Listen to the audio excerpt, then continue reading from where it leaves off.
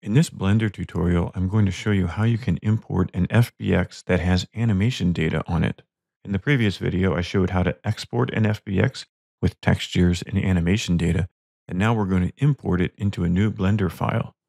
Go to File, Import FBX. Navigate to where your FBX file was exported. Select the file, and then Import FBX. This should have all of your animation data. Here you can see the keyframes for the animation.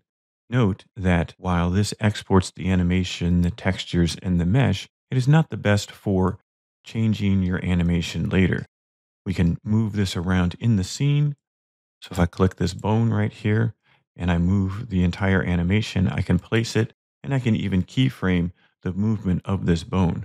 But if you're working this way, you want to do all your animation in your other scene and then import it to your final scene for rendering. It can be a great workflow so you don't have the entire scene around when you're animating. Hopefully this allows you to import an FBX with character rig animation into Blender. Happy 3D modeling.